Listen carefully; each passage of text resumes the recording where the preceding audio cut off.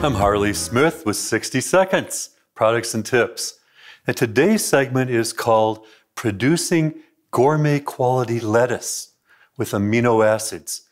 Years ago, I started experimenting with biohydroponic nutrients, where I combined the minerals with the organic biostimulants. One of the first crops I did my experiments on were romaine lettuces.